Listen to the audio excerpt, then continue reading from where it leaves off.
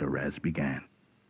In this brave new Ireland, home to the Celtic tiger and the land of opportunity for so many, why are thousands of Irish people homeless? I used to look upon myself as a patient, but now I just look upon myself as a charity case. If you've got dignity, don't bother going to the streets. What's being done to stop people winding up on the streets? And is enough being done to help those already there? Society in general has to question itself and say, do we really care about homelessness? Primetime Investigates Homelessness, Monday at 9:30 on RTE 1. Is there an expectation that we'll qualify now, or is it a hope? Is there something wrong with that? The challenge of moulding them into a team, playing and behaving the way I would like them to. I might have been completely successful in all of that. I knew every minute of the day I was the Irish team manager.